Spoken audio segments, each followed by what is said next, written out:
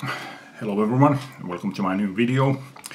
So, how did I first hear about Discogs? Well, the same way that everybody else. I just kept noticing these things in the net that see if Discogs have that one available, see which if Discogs says which pressing it is, and so on.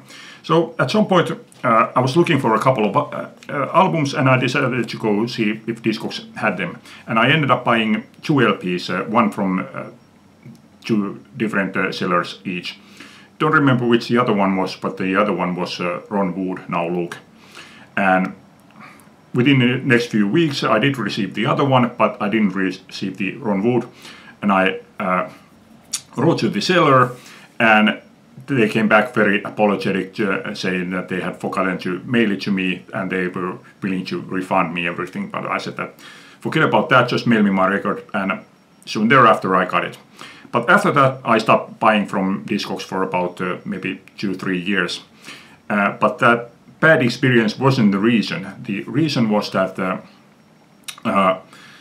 when I tried to buy something, I looked for the postage, and there were different things. For example, if I went to look at, okay, how much is the postage, it might just say that one CD costs this much and nothing else.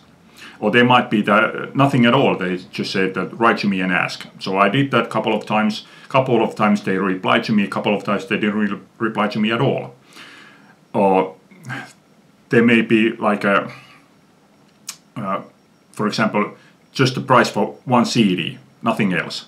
So if I'm buying a 7-inch single, how do I know how much that costs? Or even more infuriating thing was that there might be some sellers that had like dozens and dozens of different prices there, but they were all regarding one country. For example, there might be like 50 different price variations, but they were all regarding postage within Germany.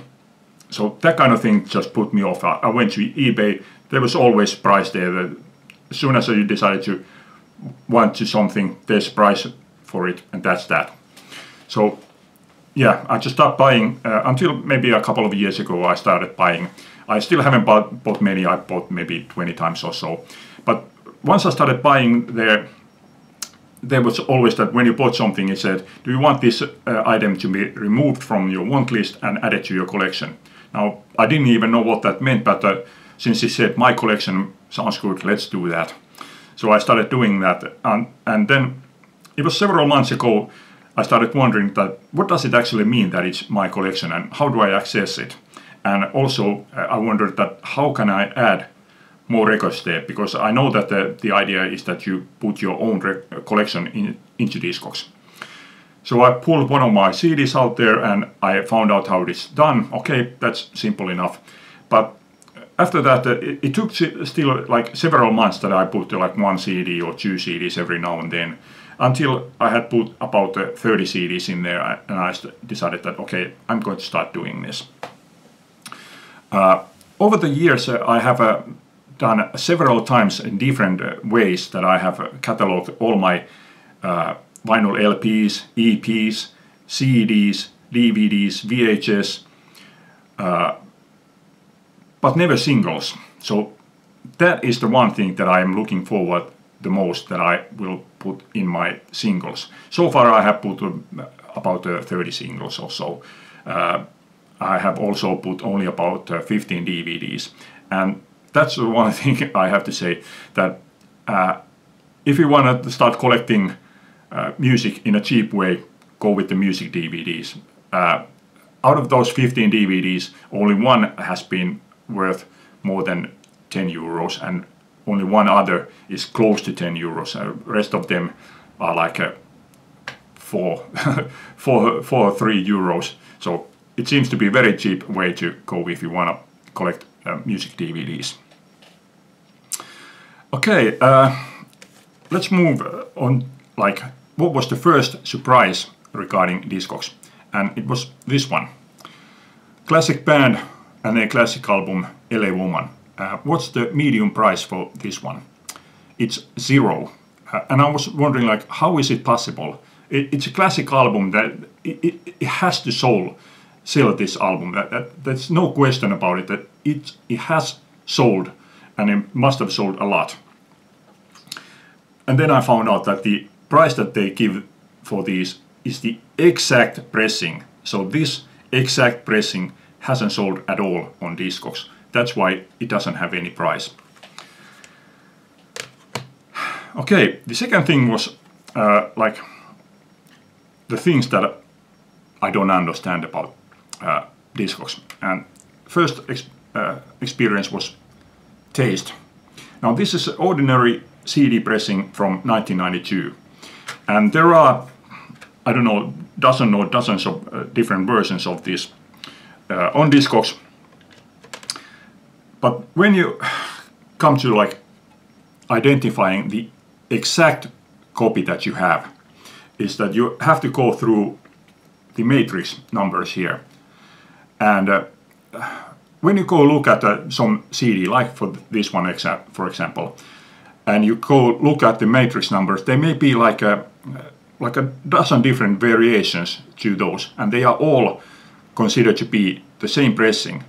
So why, like for example in this occasion, why is this not, when everything else is the exact same information except for some very, very minor detail? What makes this a different pressing? I don't understand that. Okay, the second thing was, basically this is like a ordinary thing about selling records, but since Discogs is supposed to be about record enthusiasts, you would think that this kind of a thing would be like not common thing. So this is Jimi Hendrix Band of Gypsies. How much is the medium price for selling this one? It's 0. But there is one copy available for sale and the price is 70 euros. So if the record hasn't sold at all, what makes you think that this would be worth 70?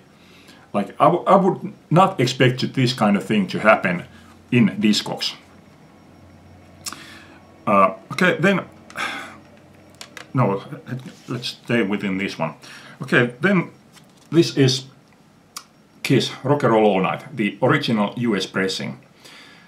There are two pressings of this first pressing of this single, and they are identified by different matrix numbers. But this one includes both of them. The A side includes one matrix number from one pressing, and the B side includes matrix number from the other pressing. So which one do I have? Or do I have both pressings on one single? And then again, this is just something that I don't understand about collecting. And this is DAD's second to most recent LP, and this is about 60 euros. Okay, a bit surprising considering how recent LP this is, but okay, so that's how much it costs. But I wouldn't expect that to be like a rarity. So when this one, their debut single or EP, Standing on a Never Never, how come this one is only about 15 euros? Like, this is much more rare, this is much more older. Why isn't this valuable then? I don't know. Okay, then things that I knew, or I should have known at least. This is Jim Morrison and American Prayer, and this is so-called Frankenstein version. The sleeve here is from 1979, but the vinyl inside is from 1991. So yeah, I was kind of expecting that to happen, but so far that's the only one that has happened to me. And another thing was Japanese CDs. This is Marquis, The Great Memphis Sound. Now, because everybody talks about Japanese pressings, how great they are and how everybody wants them, I was expecting them all to be valuable, but they aren't. I have about 10 CDs, and about half of these Japanese pressings aren't worth much of anything at all. This was about 5 euros or so. So yeah, I should have expected that, but I just hadn't given any thought to it. Okay, then just as I had started like putting these in, I had a small exchange with Mr. Hall of Fame, and he said that he had put his, I think it was vinyl LPs that he had put in, and he said that it had been a good way to reintroduce his collection to himself. And with these next two, I came to find out that for myself. This is a compilation of, you heard them here first, rock icons before they were famous. So as soon as I pulled this out from the collection, I remembered, yeah, okay, this is one of these, you heard them here first, which is compilations which include the original versions of the songs that you know by other artists. So the original versions remained unknown, so the famous hit versions are the ones that you expect to be the originals, but they aren't. So this is a bit different. These are artists that became famous later on, but in their early years they were unknown, like David Bowie, for example. This one includes Liza Jane as Davy Jones with the King Bees, and there's Lou Reed as Louis Reed, the band as Levon and the Hawks. So they're very early recordings. So I didn't remember that I had a compilation like this, so that was first surprise to me. But the second one was a huge surprise to me. It was only a day or two before I pulled this out from the shelf that I was in YouTube, and I had listened to Nancy Griffith before on YouTube, but I hadn't listened to it in a long time. But sometimes they just reappear on your feed, and this album came on my feed, and I looked at it, and I decided, okay, I'll listen to one song, and I go through the songs, and I recognized the song "Traveling Through This Part of You," and I was, okay, I recognize the song title, I'll listen to that one, listen to it, okay, yeah, good song, I'm going to buy that one. And I went through the local shops here, didn't find, I thought that, okay, tomorrow or day after I will go to eBay and buy it.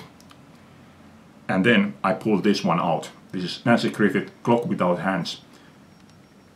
I had completely forgotten that I own this one. This is the first time that this has ever happened to me, because I have prided myself in remembering everything that I have in my collection. And even though I really, really like Nancy Griffith, I had completely forgotten that I own this. I have to say that I'm ashamed of myself with that. Okay, next one I have titled as being the worst thing, but it's the kind of thing that I knew would happen, but still, yeah. This is Fairport Convention Rising for the Moon. Now the thing that I really hated was finding out that the artist that I love and I respect very highly, because even though this is a Fairport Convention, to me this is Sandy Denny record. I have very high respect for Sandy Denny. So finding out that nobody else respects this one, this is about €4 or so, made me irritated, like, why don't you understand how great it is? You need to understand it. Pay for it. God damn. And the other thing was, I'm dreading the thought that I will come across more of these in my collection. This is the Cure Faith 2 LP set. Now, when I bought this LP, I did notice that this is a Russian pressing, so I was kind of wondering that if this is illegal pressing of this. But now putting this one in Discogs, I was glad to find out that no, it's a legal pressing, except that this particular copy may be a bootleg copy, because this should include barcode and the matrix numbers, but it doesn't include either one of those. Now, it may be that the barcode was originally on a sticker on a shrink wrap, because Pink Floyd Records, for example, has that. They have shrink wrap which includes sticker, and the barcode was on those. But this one, I don't remember if it was or not. But okay, let's give benefit of the doubt that was the case with this one. But since this one doesn't include matrix numbers at all, I am suspicious, and I don't like that thing at all. I probably am going to buy a single LP version, which I know to be a legal version. Okay, then many of you probably wonder which ones are the most expensive things in my collection so far. Well, I haven't really paid close attention to it. Sometimes I have noticed it, sometimes I haven't noticed. So there may be some other valuable things that have went past me, but these are the ones that I have noticed to be the most expensive.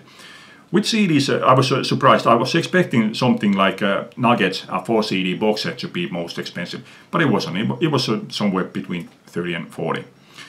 What was surprising was that this series of these double CD deluxe editions, they were all expensive. The others were around 30 to 40 euros, but this one, for some reason, was clearly more expensive, about 60 euros. This is a Thin Lizzy Thunder and Lightning Deluxe Edition. This was about 60 euros. I don't know why this one is so much more expensive than the other ones, but yeah, so far this is the most expensive one that I have noticed. On vinyl, it wasn't surprising to find out that this was expensive. This is Beatles, Let It Be Naked, and this is the first pressing of this. I was surprised to find out that there were more pressings than one, but yeah, this is the first pressing, and it's easy to identify it as the first pressing by looking at the single included here. This was about 120 euros. And with all of these prices, I am talking about the medium price. Okay, then as the last thing, I want to tell you what has been the most pleasant, best surprises. Now, it hasn't got anything to do with the price, because neither one of these cost more than about 5 euros or so. But these are the kind of things that make me very happy.